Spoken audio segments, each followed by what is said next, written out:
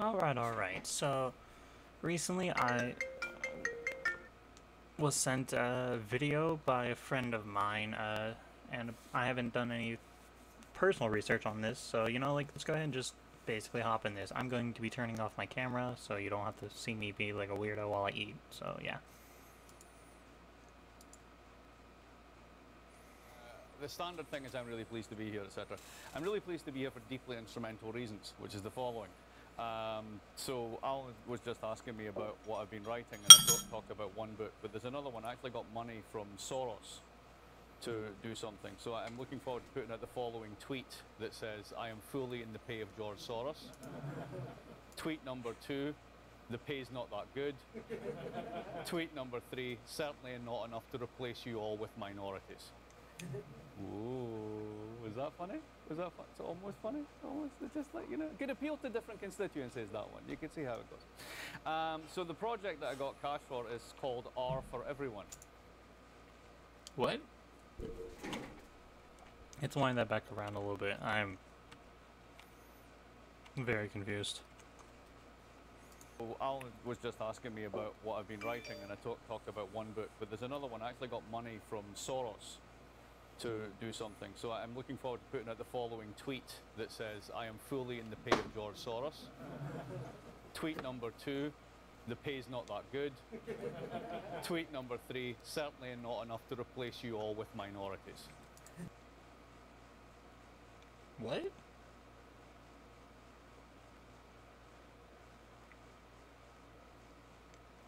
What?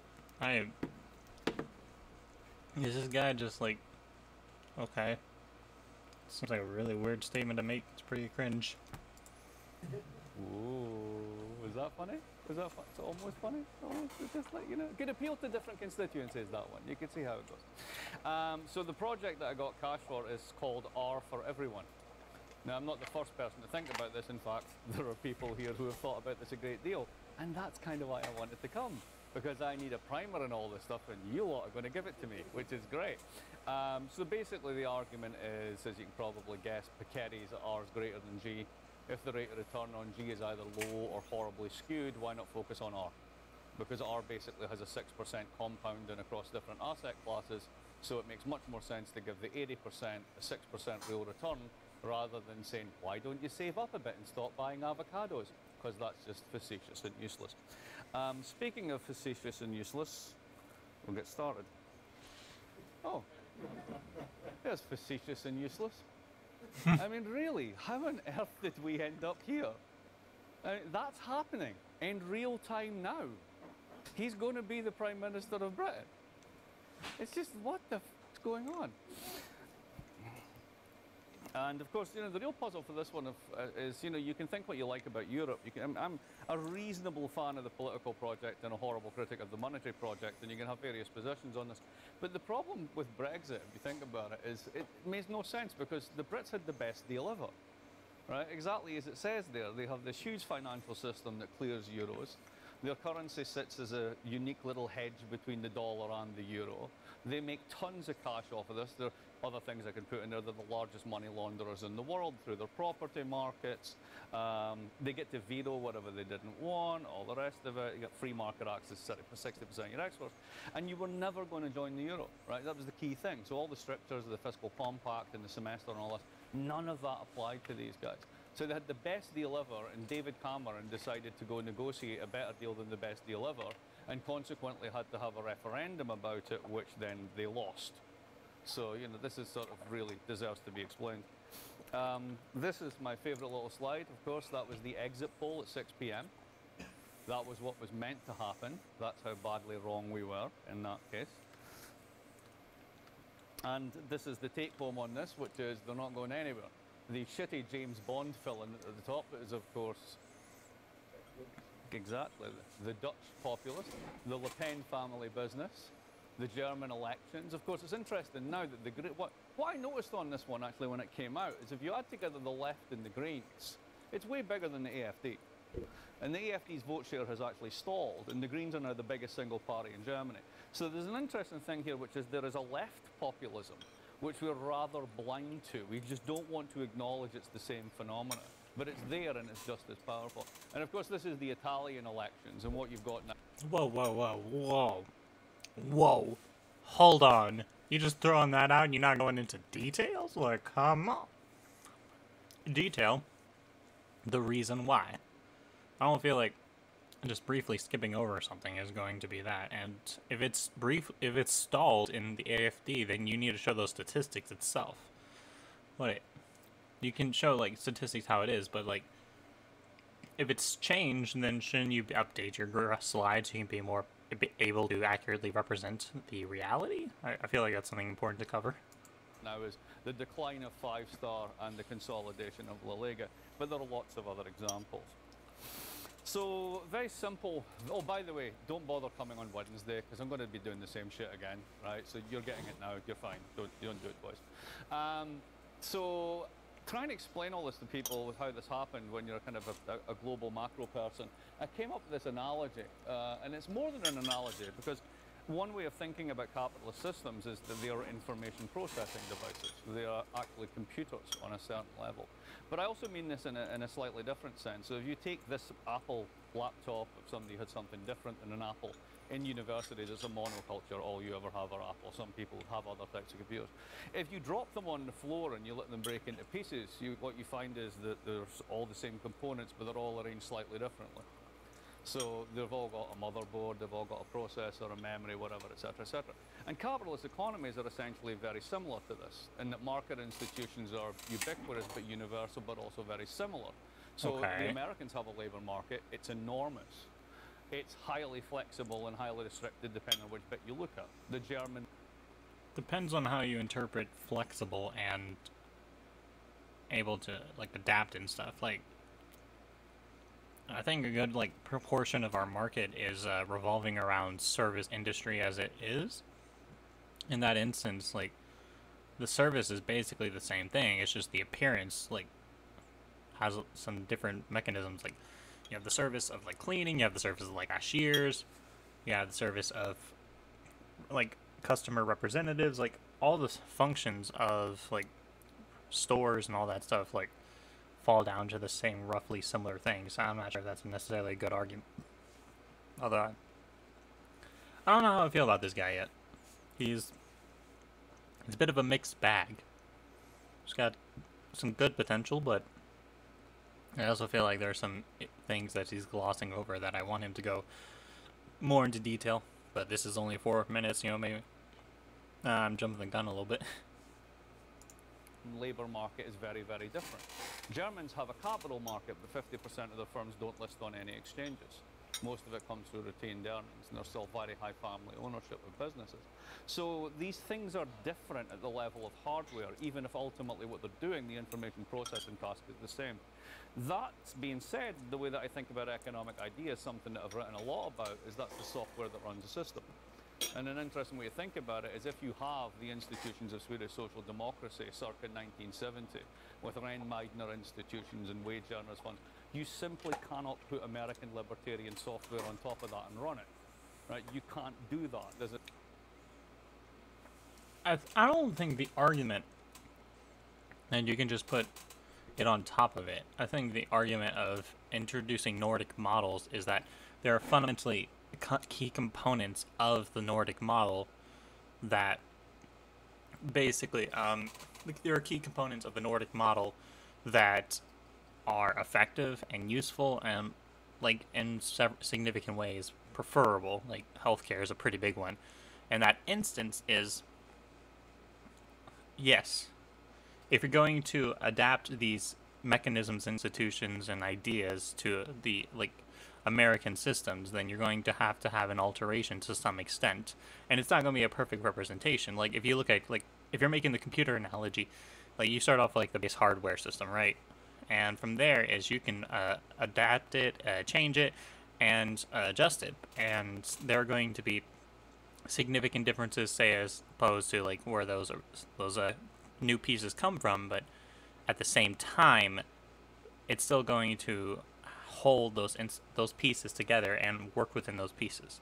So I don't think that's necessarily a good comparison here. It's an execution error. It's not going to work. So with that in mind, with market institutions of the hardware, economic days of the software, how did we get here is a very long story. So I want to talk about three computers on a global macro sense. The one that basically solved the information problem for the period from 1870 to World War I. Why there was no one between basically World War I and World War II. What happens after World War II, version 2.0, and then what happens in the 1980s till 2008, which is a telling date for version 3.0. So the first one's the gold standard. So I've got here policy target. What I really mean by that is, what's the problem to be solved? And the problem to be solved is capital mobility without inflation. The basic problem with the gold standard with open capital accounts and current accounts is you've got a world where for the first time steamships and other technological advances make global trade possible on a scale you haven't seen before. A great example of this is Argentina. Argentina was worthless until about 1870s. When steamships could reach them, the pampas could be opened up to cattle, and then you could slaughter them on site and then basically export them to the poor and the leading families in Argentina. So, who is determining the worthlessness here? Because, here, give me a second. We're gonna look up something. He said the 1870s, right?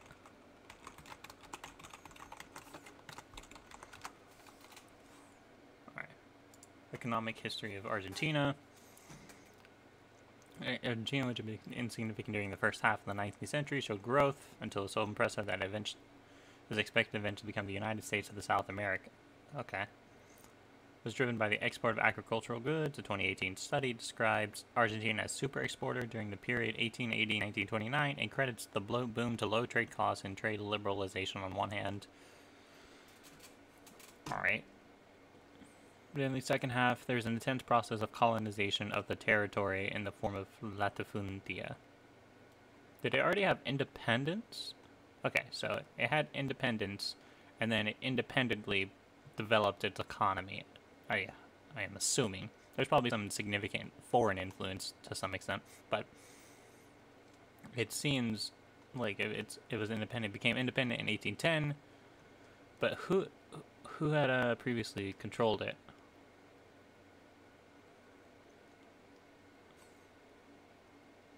Colonial economy. Spanish Empire, okay.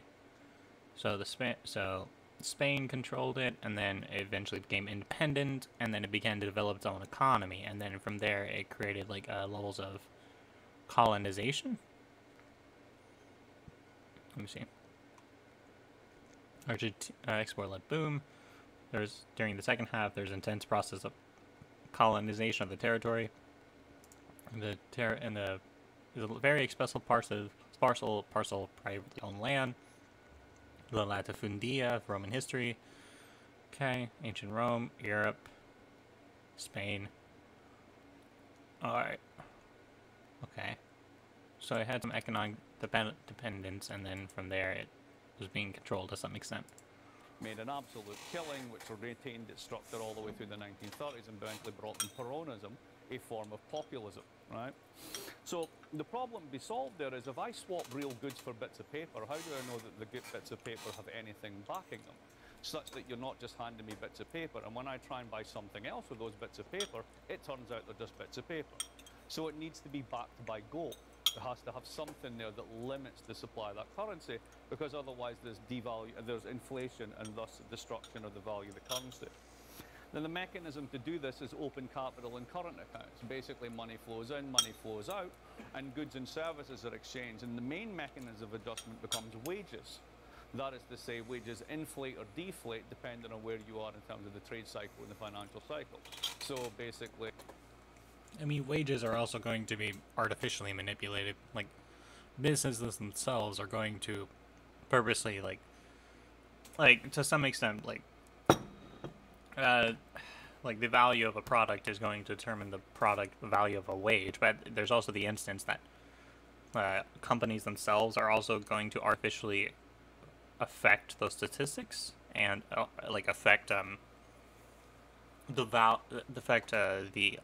artificially create a value of the wage itself. They're basically going to try to pay them the least amount possible so they can extract the most amount of wealth possible. So I don't think it's necessarily a fair argument to say that wages are going to naturally adjust. There's a lot of like interference by companies and corporations and such that are going to make it difficult to accurately represent the value of a wage. You all know this, right? Do I need to explain this? Do I need to explain how this works? Yeah? All right. So imagine there's two economies in the world, just two. So you've got the Germans, let's say it's the Germans and the Americans. One of them makes Apple computers, one of them makes BMWs. So the Americans decide to go on a tear and buy nothing but BMWs. Well, when they do that, the Germans are exporting exporting goods through the current account. We're importing them.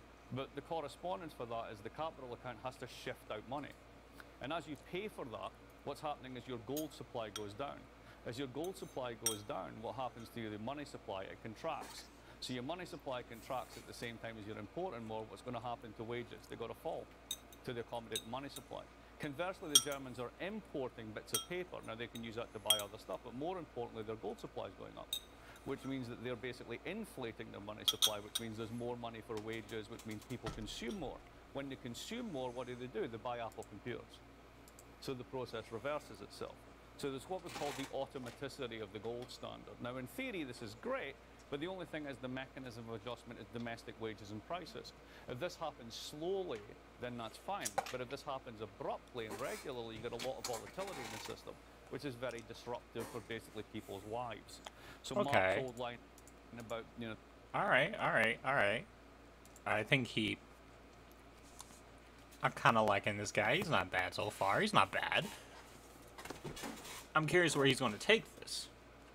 Because I have a strong feeling so far that basically he's going to say, yo, like it's going to disrupt people's lives. I don't know. I don't know how he's going to take this. I don't know where he's going to go. I'd be curious to see. and the sack of potatoes, you can rework it to a sack of potatoes, doesn't care what it costs. But a bunch of people who work in an export sector, you're employed, you're unemployed, you're replaced by Irish, you're unemployed. That's high volatility in the system. So governance is a minimalist night watchman state plus extreme violence for the periphery. That's pretty much the governance mechanism. All right, pretty based. I like it. You know, like the idea is to have the corporations basically run their own governments, like the Hoovervilles and stuff, and basically control the workers and enact violence. All right, he's on a good track so far. I got a good feeling about this guy. Now, what does this lead to? Heterogeneous national economies. Argentina does beef, right? Britain does finance and violence. The Germans play catch-up, right? Pick who you want to be. Finance and violence. All right. Well, I mean, sure, their exports and products are going to be significantly different, but the mechanisms themselves are going to be pretty homogenous, I think. Like, for example, significant places that are exporters, importers, like in non-independent nations, are significantly going to have different, like, colonies and controlled areas where they hold, like, the basic same mechanisms, institutions. So I think that's a little bit of a misrepresentation, but I don't think it's necessarily a bad one. So, like, heterogeneous at the extent of different products, sure, but, like, the mechanisms are pretty similar. Canada does whatever Canada did. I was never sure. We call this basically globalization 1.0. It's a profit-led growth model. And what I mean by that is that there's no attempt to use fiscal instruments to compensate for the cycle. It's all that the long-run rate of growth is determined basically by supply-side factors through profits for firms.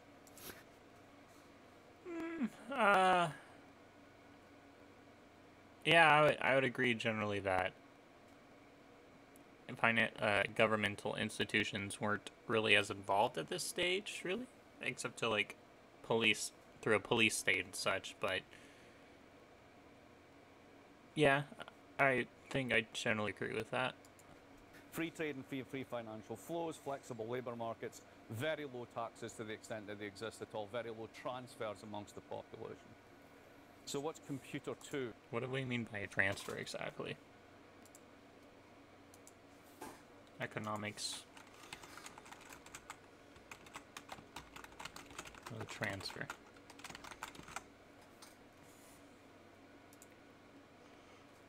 In macro and finance, transfer payment is a redistribution of wealth, income, and wealth by the means of the government making a payment without goods or service being received in return.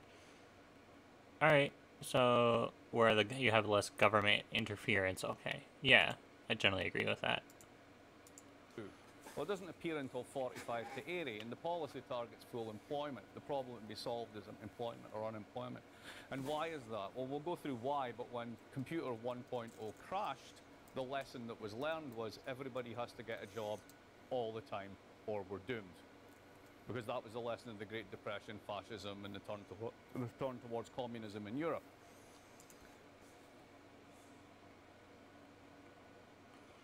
Let's wind this back around a little bit. I am fuzzled slightly.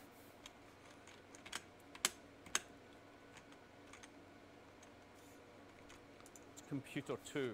Well, it doesn't appear until 45 to 80, and the policy targets full employment. The problem to be solved is employment or unemployment. And why is that? Well, we'll go through why, but when Computer 1.0 crashed, the lesson that was learned was everybody has to get a job all the time or we're doomed. What does he mean exactly? So, if everybody has to get a job all the time or we're doomed. I'm trying to think. I'm trying to understand what he's saying. I'm trying to, like, understand, like, the general argument. Or, like, everybody has to get a job or we're doomed. If everybody had to get a job, we wouldn't have CEOs, so... Or, yeah. So, like, CEOs don't have jobs. They just own things. So in that instance, I would agree that there was a greater emphasis placed, like a greater, like a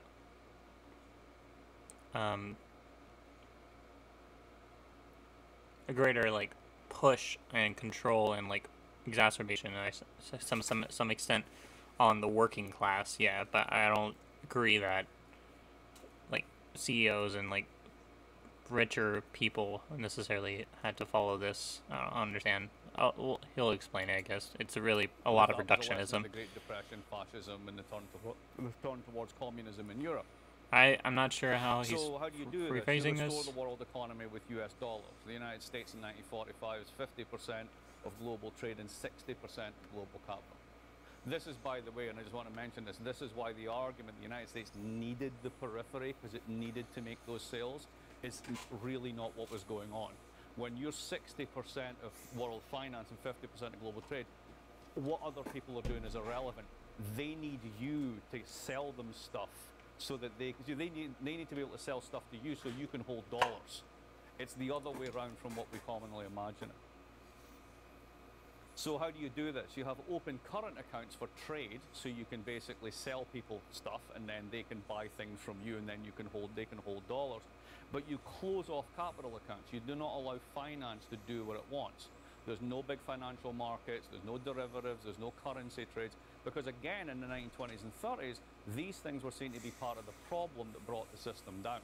So you heavily regulate finance. There's a great piece in... So basically, you decrease the amount of interaction that you allow, like, you decrease the amount of interaction of, like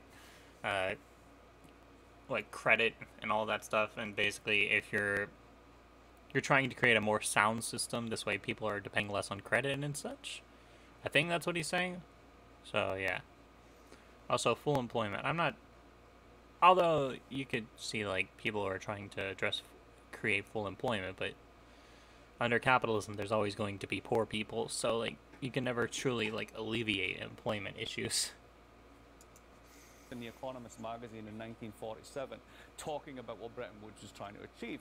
And they had a great line that says, what is licensed are things that you can buy, sell, and drop on your foot that lead to jobs and expand welfare.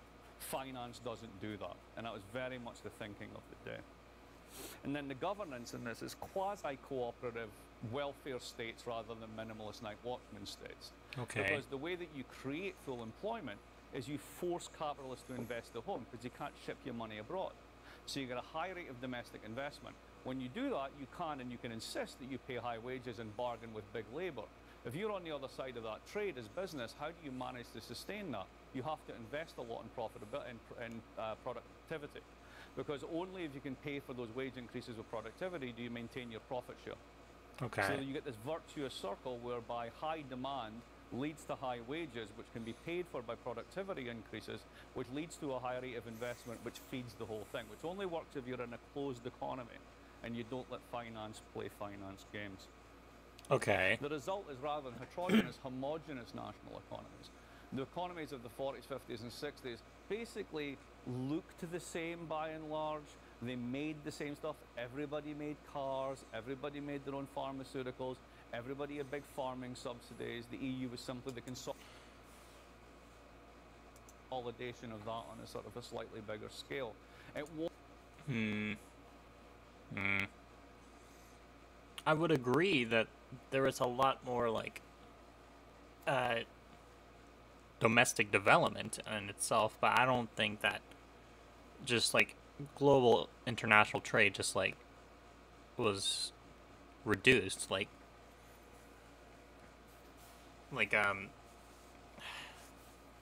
the US heavily invested into Western Europe during this period, and they derived a lot of profits of it. So like there was significant domestic development, but there was also like a large amount of international relations and international economies still occurring. So I don't think it necessarily like I feel like it's just a little bit reductionist in that instance, but I don't think he's necessarily far off the point. Wasn't heterogeneous specialization in global supply chains, which is what you got, although you never call it that, under the First Order. Highly restricted financial markets, the domestic correlates of which are COLA contracts, cost of living adjustment contracts, and various forms of corporatism. And what that leads to, as I just said, there is wage-led growth through workers and aggregate demand and fiscal. I mean, sounds pretty based, you know, like, fuck the stock market. And, like, having the emphasis as, like, the wage earners being, like, the primary determinants of an economic model, it's pretty good. I mean, it's not perfect, because capitalism sucks, but, like, in terms of, like, comparison between, like, led by corporations itself and through wage-led growth, I would say it's pretty good. Fiscal policy rather than through profit-led growth through firms. So like unionization, even though there's significant amounts of oppression, like racism, sexism, like systematic ways about that, and institutionalized issues with that, and so that while it may have like been significantly beneficial for like white, especially male populations, it doesn't mean that this is extended to everybody. Like, I would agree that having these systems, or like having these in a capitalist system, are kind of like okay, but at the same time, I would ideally want it to extend it to everybody, not just the like the white working population. Different underlying mechanism for how you get growth in the system. High taxes and transfers, which is part of the steering mechanism for keeping that form of capitalism going, and the construction of local economy cartels. Cartels? That is to say, French national champions, British Rail, British Telecom, keeping the commanding heights of industry in sort of democratic control, or at least under the control of national capital. Because that was the steering mechanism to make sure that you got these things working reasonably well. A really interesting thing about this period, nobody knows the name of the person who runs the central bank. Nobody knows who McChesney Martin was, right? It's very important, you do, right, but a few people do. But that was not a figure who was important in politics or in the public consciousness. So computer number 3 is the one we grew up with, right? So from 1980 to 2008, the target's price stability. We'll get to why that. Well, the question we have to ask is, he didn't say why the second computer failed. He went over how the second computer worked, but he didn't address how it failed, because he talked about the first one, but he didn't talk about the second one. Was in a minute.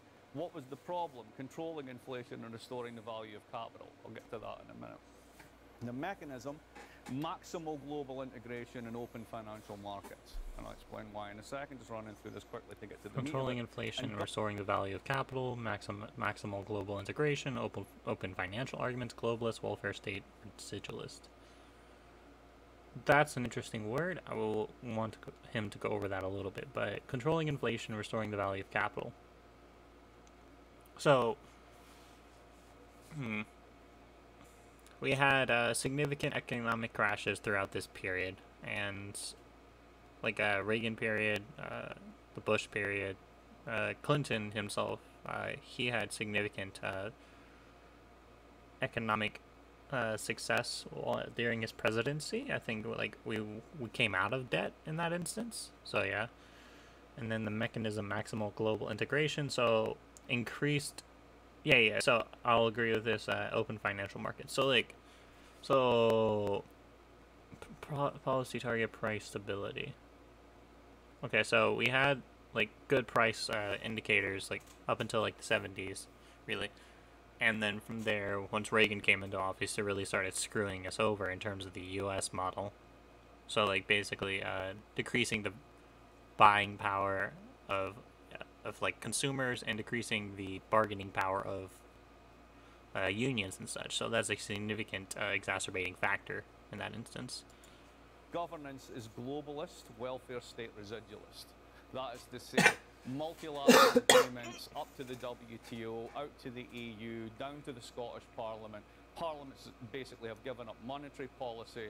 They govern and compete more effectively over less and less governance. So if you think about the Great Moderation period, what did Parliament in the United Kingdom actually do? They sat around tweeting about who was the most outraged about paedophilia. That was pretty much what the role of Parliament was reduced to. What did this look? Again, very much like 1.0. You get this globalization of heterogeneous economies where there's a global division of labour. Open financial markets, flexible labour markets, much lower taxes and transfers, the return of profit-led growth models. It's all about firms making global firms and global profits. The end of local economy protections and cartels.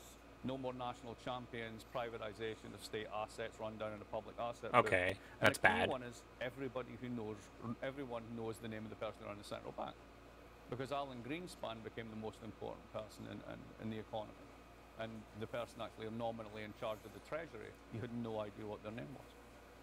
So I ran through that last one quickly because I'm going to now walk through the mechanisms of each of them. So if you can stay with me on this, there's a little sort of graphic on deflation.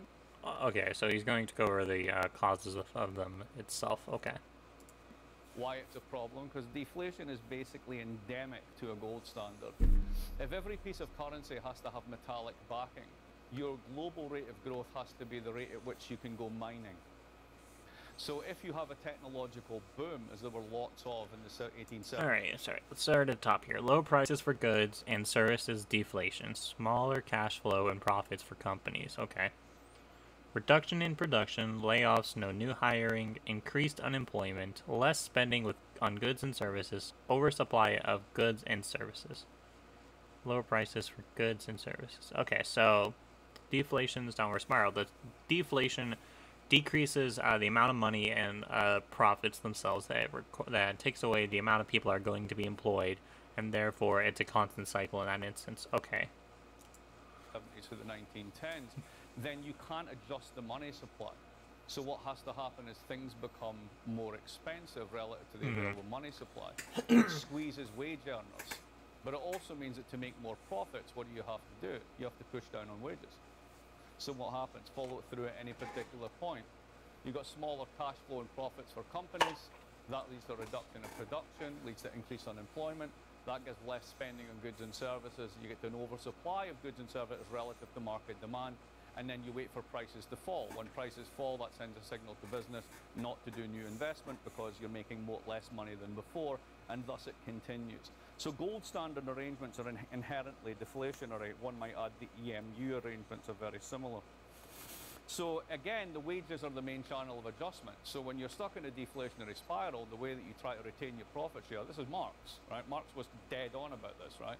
You squeeze labor. That's who basically gets the hit on the system. Now, at a state level, what do you do? And this is what France specialized in the 1920s. is if there's a fixed supply of gold and trade is collapsing and you don't want your economy to do badly, what do? You try and steal all the gold. So you get gold hoarding. But when you hoard that gold, it's not actually part of the global money supply. So it makes the problem. Wait. He's getting there. He's almost getting there. Like, he's getting to the argument here that, okay, capitalism bad because it incentivizes corporations to hoard wealth and extract it. Okay. Now, he's going to probably try and say the second computer itself had a significant difference, but I think those same factors are still going to be applying here. It's just having more investments within the economy itself, or not the economy, but the workers, and having the unions be able to bargain. So, like, in that instance, it's the bargaining power of unions and less as, like, the economic. Like, the unions themselves are, like, the main driving force. So in that instance, you have the main driving force of the unions being the working class, and the working class, therefore, can drive the value and, like, basically create a more healthy market. Although I'm curious to say how he's going to say that the second computer is going to crash. I'd be curious about that. Will be even worse. Then they have World War I, which is rather incompatible with openness in trade, to say the least. Okay. And then after the war, you get post-war hyperinflation, because you've had all of this pent-up demand that's held back by the war. You have an incredibly unequal distribution of income and wealth.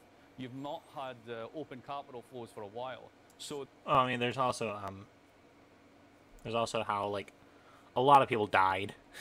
Like, a lot of people died, so that's going to take away the amount of money available in the economy itself, and you're also going to have, like, harder relationships between different nations and different interests. Basically, well, like, there's the demand, but the companies themselves have also, like, not been producing towards people's demands. They've been producing towards needed wartime economies. So that instance, there's going to be other, like, those are some factors you can consider too.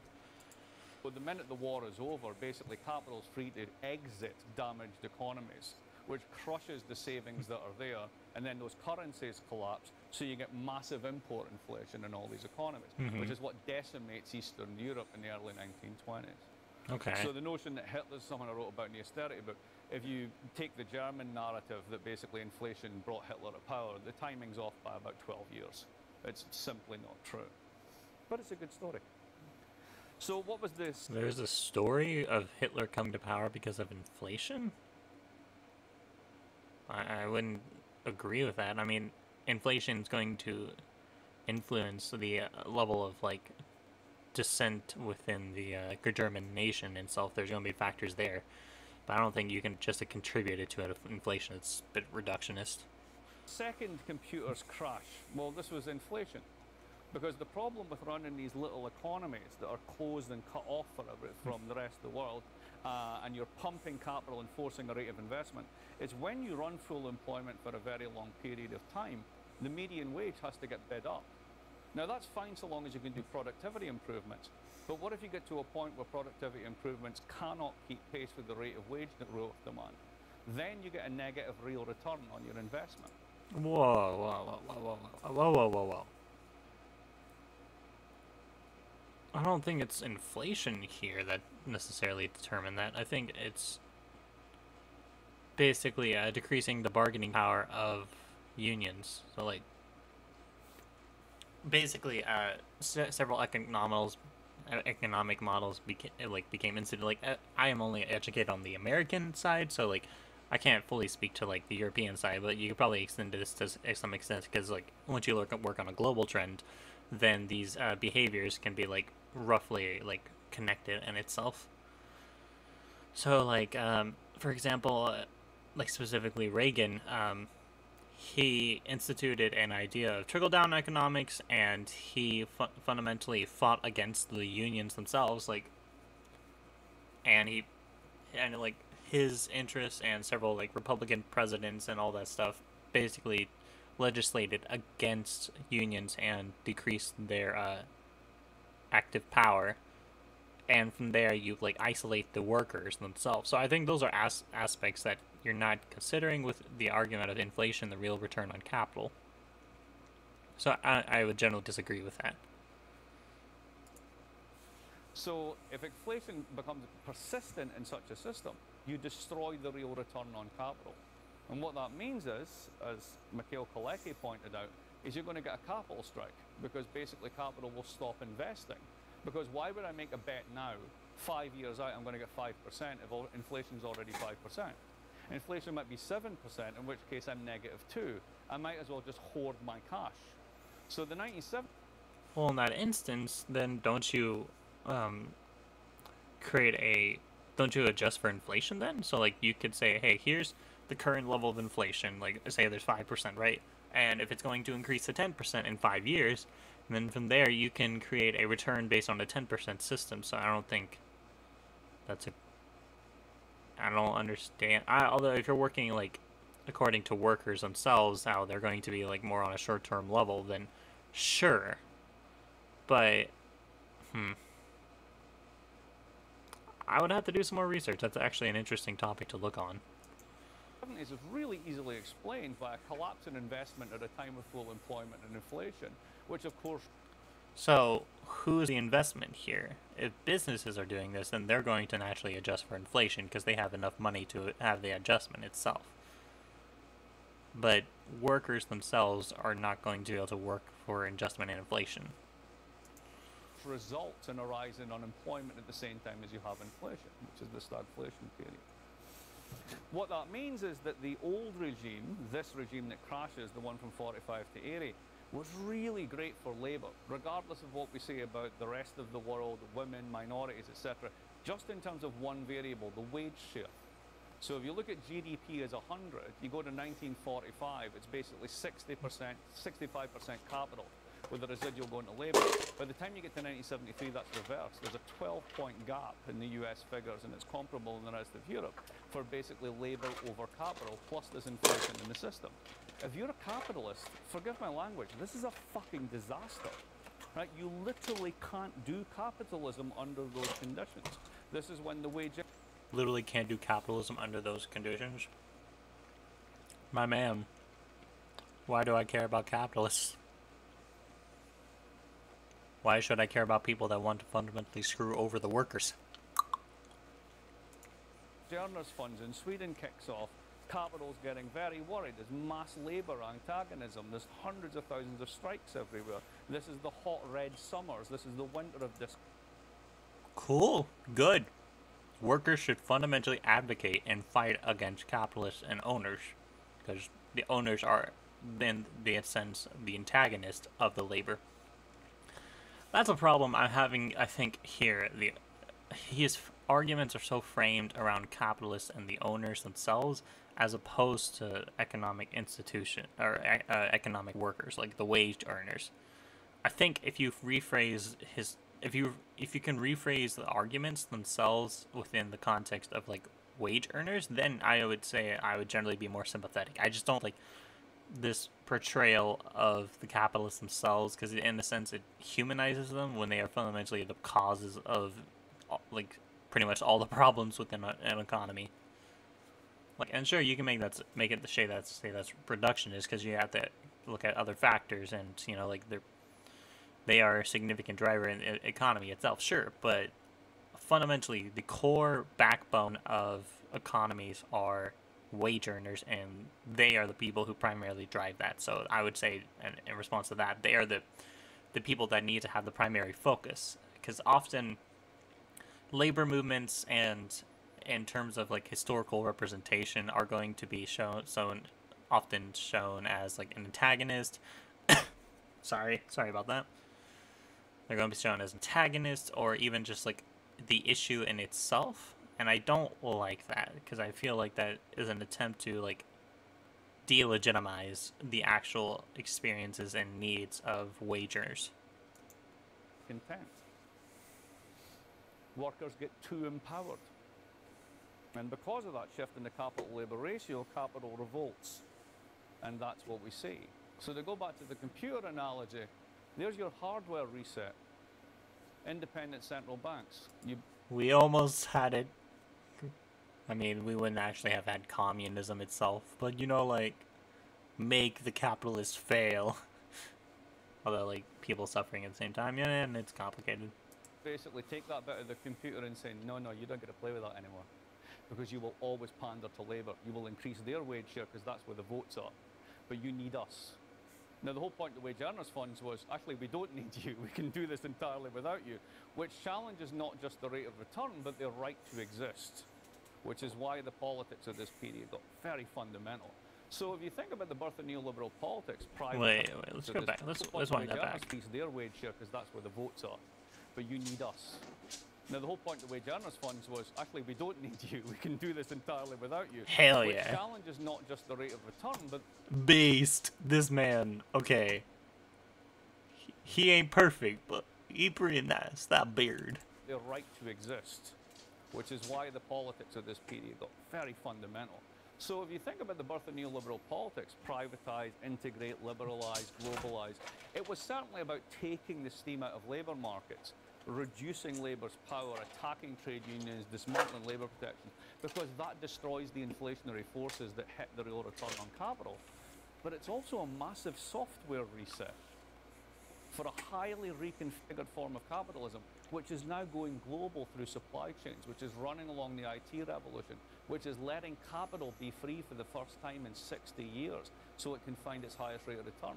And if you do what Paul Volcker did, the chairman of the Federal Reserve back in 80-81, he jacks up interest rates to 16%. Well, what does that mean? It means the economy was crushing recession for 18 months. But then what happens is you're liberalizing finance, and there's been a lot of inflation in the system. So two things to think about. If you're a baby boomer, God bless you, and you bought a house in the 1970s with a 5% mortgage over 30 years and inflation went to 15%, the bank just paid half of your house off. It was a brilliant time to be a debtor and a shit time to be a creditor, hence capital's revolt, right? But what happens when Volcker does the shock is that position changes. Inflation falls really rapidly, but you've still got very high interest rates. So this is the era of Wall Street. This is the era of greed is good, because you were getting 7-8% for showing up at Citibank to open up a savings account in a time when inflation was falling but interest rates were staying high. So finance became unbelievably profitable. And you have a huge pent-up demand for credit because you haven't had access to credit in any meaningful sense for over 30 years. So everybody suddenly wants a credit card. Everybody can get a mortgage. And the greatest trick the banks ever played on us was to call their assets assets, because they're not. They're everybody else's liabilities.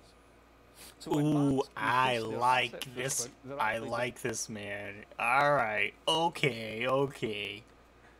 He ain't bad.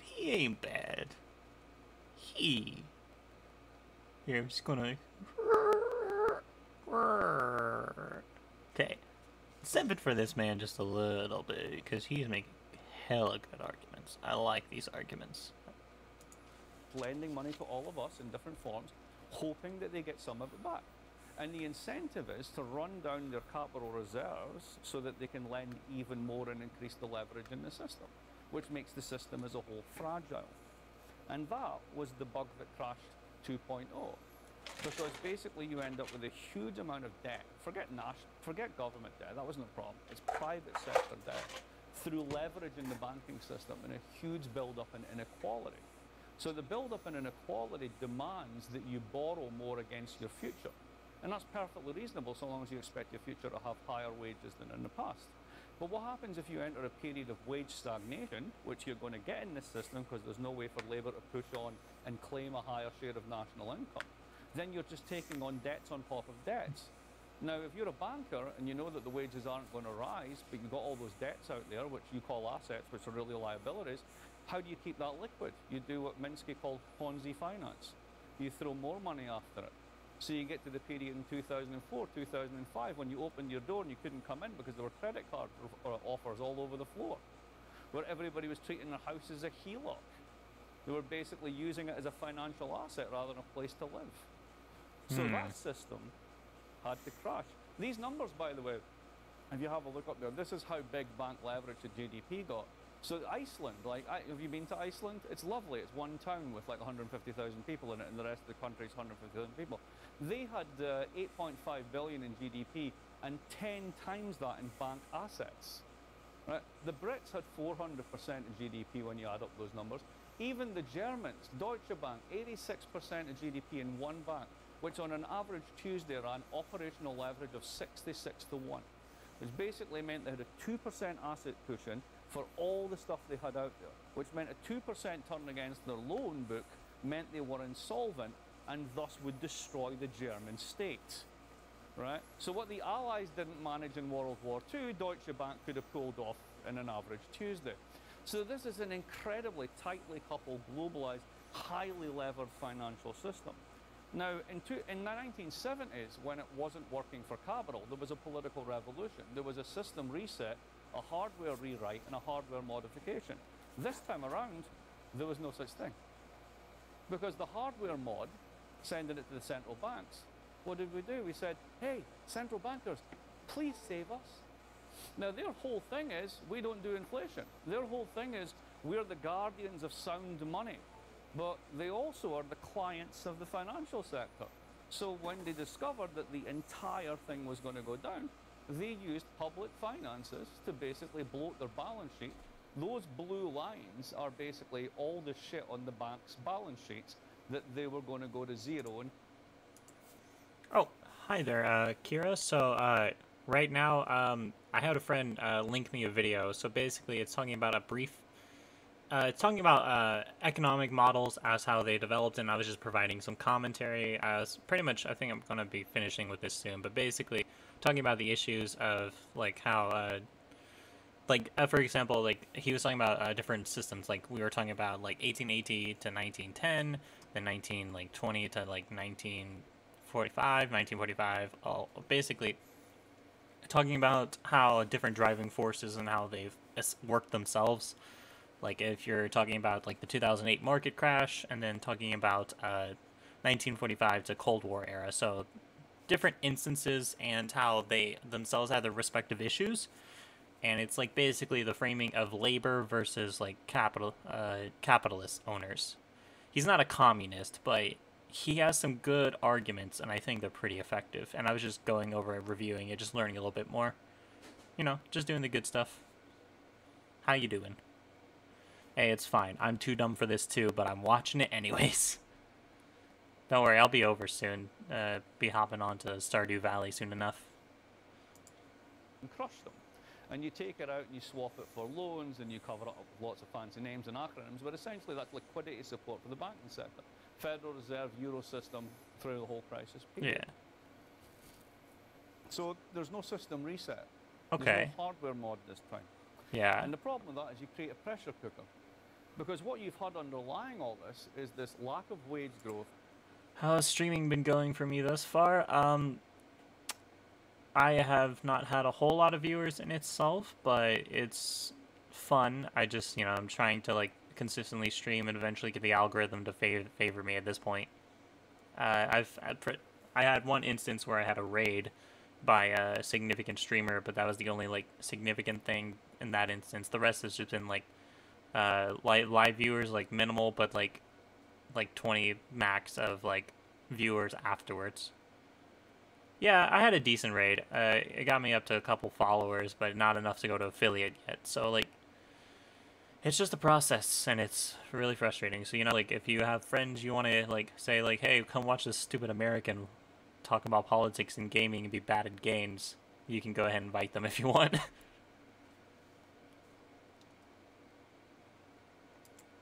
A huge build-up in private sector debt, a massive amount of fragility, in a system whereby capital has the whip hand and labour has no right and no skill and no bargaining power. Think Anderson's book for the reading book.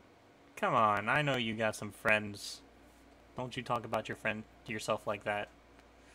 What do you consider all the people in the Discord, right? Like, are those not your friends? I know you in your personal life a little bit. You got friends. Don't you hate on yourself?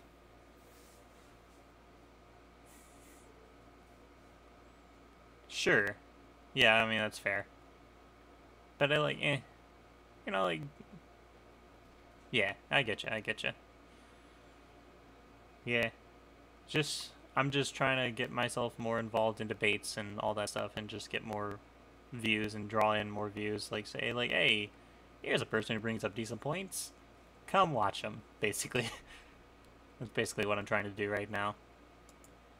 that we've had today. And plus, it's only the second week of streaming, so, you know. So this acts as a giant volatility constraint. There's no system reset. And the Okay. problem with volatility constraints is eventually the steam has to come out. Yeah. So there's no new software written, there's none installed, because what we have is incompatible with the reality that we actually live with. This causes a decade-long recession in Southern Europe, massive wage stagnation, continuing wage stagnation in the United States. Yeah. You rack up very, very high debts into the system. And populists are essentially shitty code writers. They're trying to write new forms of software. Think about all the Bitcoin enthusiasts. What are they trying to do? They know they can't actually mod the hardware, but they can do a hack which writes new software which allows them to bypass all this bullshit. So there's a Well, I don't like this necessarily, like, equation of populace. Like, if you're talking about, like, communists and stuff, sure. Like, communists themselves are, like, basically trying to create an entirely new system. But, like, if you're talking about, like, democratic socialists, yeah, like, democratic socialists are working within the failed system, so, yeah, it's pretty bad. feeling that they know the system's wrong. There's something deeply wrong with our institutions. Oh, what happened in 2008?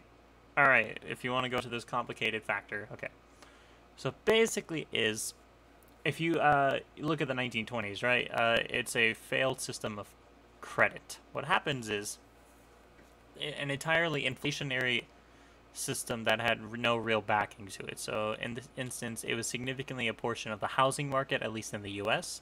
So the U.S. themselves, they had like the people who like own homes and stuff, right?